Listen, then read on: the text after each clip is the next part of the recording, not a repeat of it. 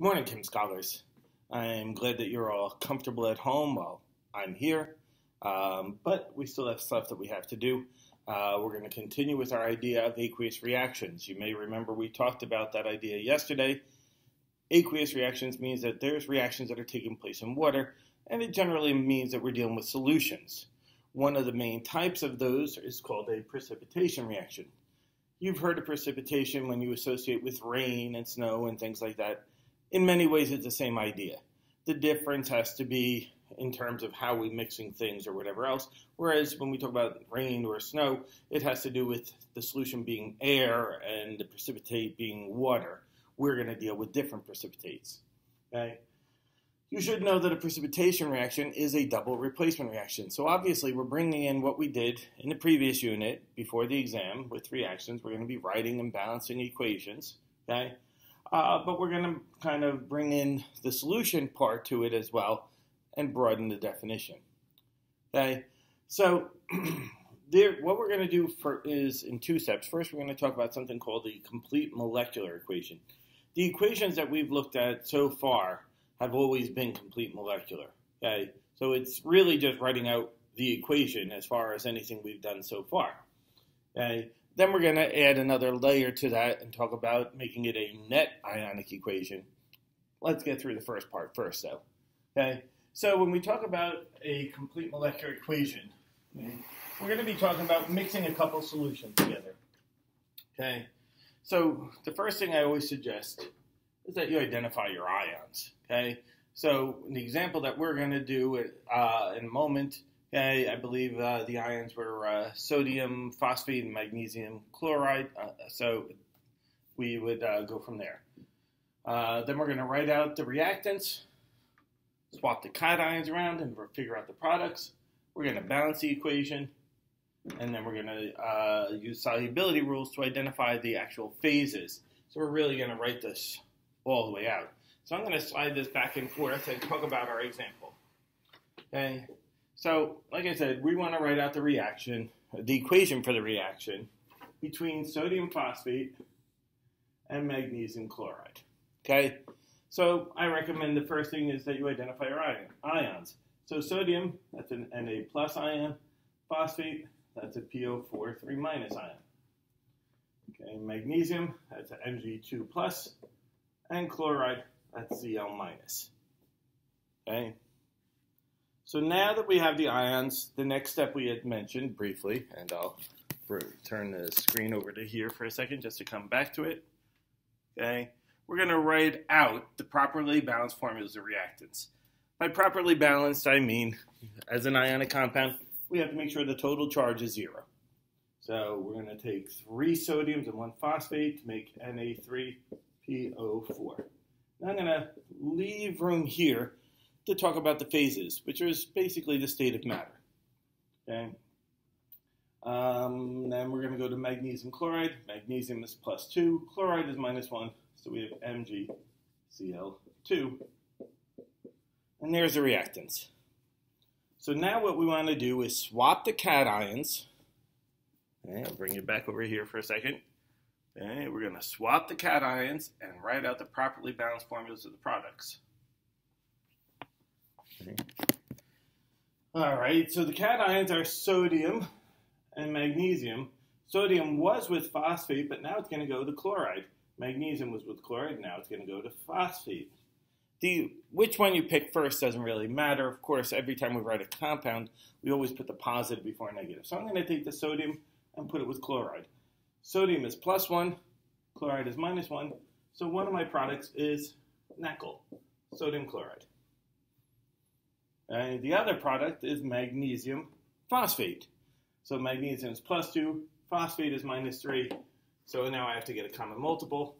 And so I get Mg2, Mg3PO4 2. And I didn't leave a lot of room for myself, so we'll kind of have to deal with that right now. Okay? Now, there's our equation. That's not much different than what we were seeing before. So like before, the next step would be balance the equation. Okay, so now to balance this, I'm going to go to the biggest compound. I'm going to say, all right, let's see, there's 3 magnesiums. I'm going to put a 3 there, there are 2 phosphates. I'm going to put a 2 over here. That gives me 6 sodiums and also 6 chlorines, so I probably should put 6 in front of sodium chloride, and now it's balanced. Now we want to go to our last step, which is using the solubility rules. Okay? We want to identify the phases for each chemical. Okay? Now ionic compounds, okay, do form solutions very easily, and we talked about the solubility rules yesterday. Okay? So there are compounds that are very soluble, okay, such as Rule 1, the alkali metals, lithium, sodium, potassium, rubidium, cesium, as well as ammonium. With that, we usually group. Okay? They're always soluble. Okay? In other words, every compound that has them in it, we could expect to dissolve in water. Rule 2 had to do with nitrates, acetates, and chlorates and perchlorates. And again, they always form soluble compounds. Okay? Rule 3 has some exceptions to it. Rule 3 says that chlorides, bromides, or iodides, or sometimes we just refer to them as halides, are soluble unless they're paired up with silver, mercury, or lead. Rule 4 also has some exceptions to it. It has to do with sulfates, and we say that sulfates are usually soluble unless mixed with silver, mercury, lead, but also calcium, strontium, or barium. And then Rule 5 was the catch-all. Anything else we assume is insoluble, meaning it's not going to dissolve, so it's going to be solid, because ionic compounds on their own are almost always solid. So looking at these, I see the first thing has a sodium in it. Well, Rule 1 said that any sodium compound is always soluble. Soluble means it's going to dissolve in water, and so we use the phase aqueous to indicate that. AQ stands for aqueous. Aqueous literally means in water. Okay? Now there's a sodium over here also, so I know that sodium chloride is also going to be aqueous. And Rule 2 had to do with nitrates, acetates, chlorates, perchlorates, not in this reaction. Rule 3 had to do with chlorides. Okay, here's a chloride, and Rule 3 said that chlorides are usually soluble unless we have silver, mercury, lead. We don't have silver, mercury, lead, so this is aqueous. Rule 4 had to do with sulfates. We don't have any sulfates. Rule 5 says anything else then we assume is insoluble, which means that it would stay a solid. So in this case, because I have all these solutions and then a solid, that tells me that the magnesium phosphate is a precipitate. Now when you talk about precipitation, you think of the rain or snow falling out of the sky. When we talk about a precipitation, it's a solid, or sometimes even a gas, falling out of solution. Okay? So it would actually, in this case, almost look like it is snowing inside the tube or wherever we conducted this reaction. When we mix the chemicals, we would actually see the precipitate falling through. Okay? Questions? No? Good. That was easy. All right, so let's do one more example of complete molecular. So let me do some sliding here.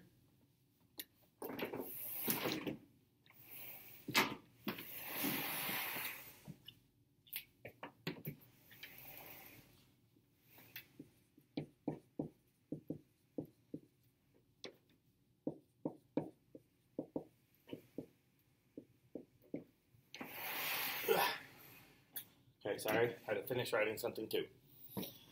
All right, so same idea. We're taking 2 solutions. It's going to be calcium nitrate and aluminum sulfate.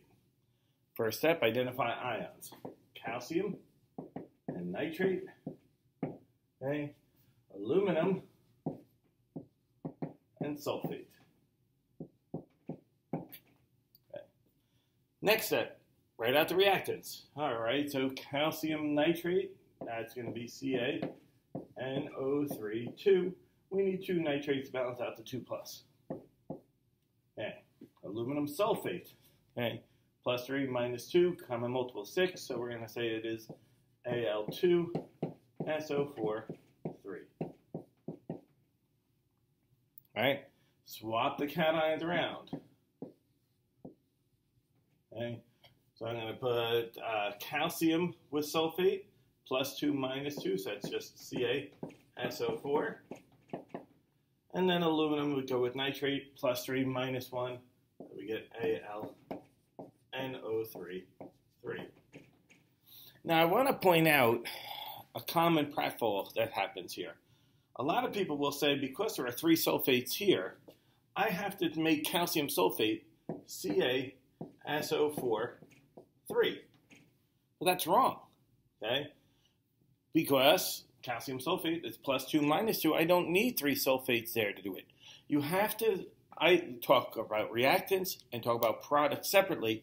Then we balance the equation, which is one of the upcoming steps. So you don't want to do it at the same time. You don't want the subscripts on this side do not automatically become subscripts on this side. Okay? Balance the formulas of the compounds properly, then balance the equation. Separate steps. Okay? So now we're going to say that, let's see, 2 aluminums. I'm going to put a 2 here. 3 sulfates. Now I'm going to put the 3 as a coefficient out front here.